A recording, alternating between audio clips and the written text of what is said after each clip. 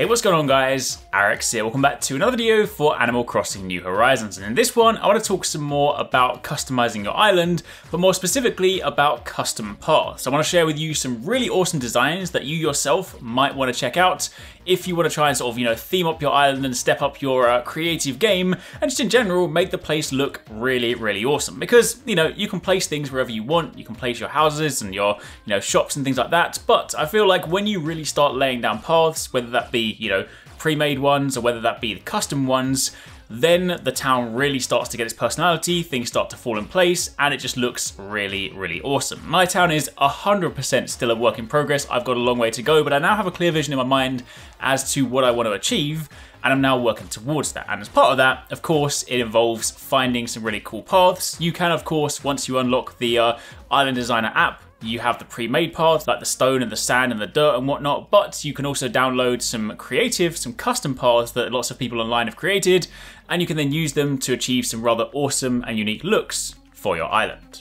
So, with that being said, let's turn our attention to the first one. This one comes from Aaron from Shibuya, and this, of course, is a selection of tarmac roads, typically Japanese roads. I mean, of course, tarmac roads can be anywhere, but these ones specifically have Japanese characters with them if you want to create those sort of Japanese-style crossings, very reminiscent of those sort of rural Japanese towns in, say, anime, or just Japan in general, especially if you pair this nicely with the appropriately themed stone wall, and you then start laying down these very grid-like layouts for your town. That is basically what I'm working towards. These walls, they need a lot of materials. I've got quite a long way to go, but as you can see, I've already started to lay out the foundation around my town hall, and I'm then going to basically be creating pathways off of that to determine where I want all of my villagers to be. I'm then going to relocate all of those, and then eventually I will of course have all these pathways, all these roads, all these crossings to link in between it. You can then of course take that to the next level, and you can throw on things like the vending machines, which are very, very present. If ever you guys have sort of, seen Japan or been to Japan, you'll know that vending machines are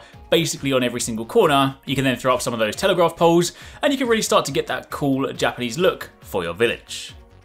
Moving on from there, we then have a rather awesome, kind of like, this almost sort of gives me that Uncharted feel. It's basically like a sort of mossy brick layout for the ground, but there's these kind of cleverly designed pieces that have grass seeping over the sides of them, so it definitely looks like the sort of thing you would find in like an adventure game, something like Uncharted or Tomb Raider, where you've been sneaking through the jungle and suddenly like you clear all the leaves and there's this stone tablet, because there's technically speaking like a little button in the middle of it, the very sort of central piece. But outside of that, it just looks like a a brick pathway that's been laid in the middle of a forest where the grass has started to kind of seep in. There's like moss working through some of the bricks. It's a really cool design, and especially if you want to kind of create like a big sort of foresty, woody area around it, maybe throw down some stone statues, create this look almost as if it's been there for many, many years. This is definitely a very cool design. This one comes from Pen from Tokyo, written in that rather interesting way. Again, go over to the creator code and you'll find all the different pieces.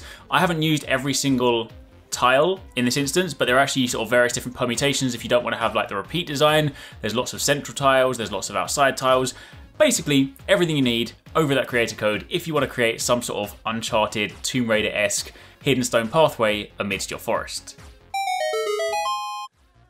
Then moving on from there, this one will be for those of you guys that are trying to sort of recreate that sort of Japanese Zen garden if you want some stepping stones. I mean, this could also go anywhere else, but this one comes from Nene, or not sure how you're supposed to pronounce that one, coming from Kiwi, again, creator code over on the left, but this one has a variety of different tiles for different stone stepping stones. So what I've done for that in my island is basically created this sort of stone pathway, this sort of snaking pathway from the bridge to my house, and I've then started to build or plant loads of bamboo so that it kind of snakes around it. Obviously, again, there's lots more stuff I want to do here. You can then get some of the bamboo themed items to start really creating this sort of nice Zen garden with these stepping stones to create this path.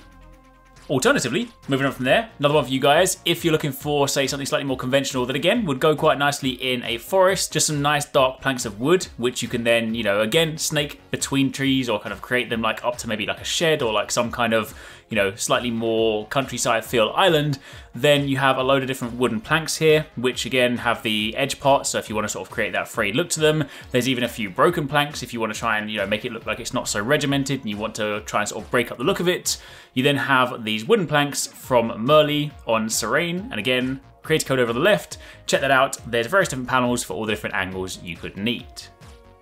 And then finally, the last one comes from Moni over on Peach Island. This one is Basically, for the Harvest Moon fans out there, the Stardew Valley fans out there, if you effectively want to create a vegetable garden, vegetable patch on your island, then, I mean, yes, you could just go and create the regular dirt pathways, but the nice thing about this one is that it's designed in such a way that when you lay it down, it kind of looks like you've got these flower beds or these kind of dirt beds that you can then plant seeds in. And, you know, if you wanted to go one step further, you could then put a fence around it and drop your turnips on there, so there's kind of a storing place for them and it makes it look like they've come out the ground. Either way, if you want to create some sort of like vegetable patch, some kind of farming area somewhere in your village, then this will be a good one for laying down that. Anyway, that's it for the time being. Let's quick look at a few of the custom designs that I've been using in my village to try and sort of create different looks and feels. Again, credit for all of those goes to the creators. I will also link their respective Reddit posts or tweets down below, depending on where, of course, they came from. Definitely go and show them some love, but also go and check out their creator codes, download that stuff, and start making your island look pretty awesome. If you guys have got any other crazy different designs that you have seen that maybe you think I should check out, definitely tell me about them in the comments down below. If you want to see more of this stuff, we could of course do more videos on this. I've got some more design tips and some more design stuff that I want to share with you, so definitely keep it locked for plenty more Animal Crossing videos.